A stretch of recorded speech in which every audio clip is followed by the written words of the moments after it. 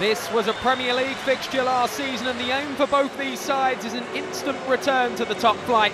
Victory for QPR could take them back into the automatic promotion places tonight, while host Wigan need to start winning quickly if they're to keep in touch with the top six.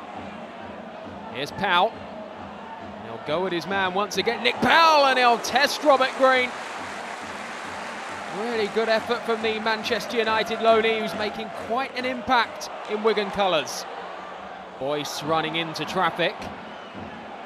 Powell trying to make something of it. Gomez trying to make something of it. And not far away, Jordi Gomez.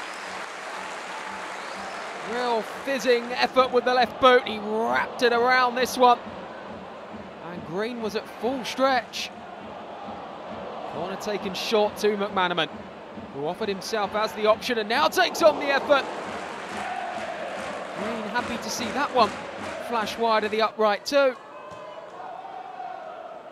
Booming clearance from Lee Nichols, making his home debut for the Latics tonight. This is McManaman. That's lovely skill from Callum McManaman, and here he goes again on the charge. It's Gomez.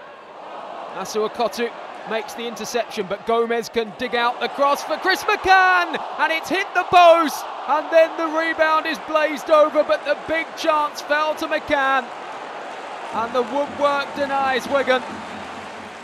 They've created so many opportunities this evening, but still they can't find a way past Rob Green.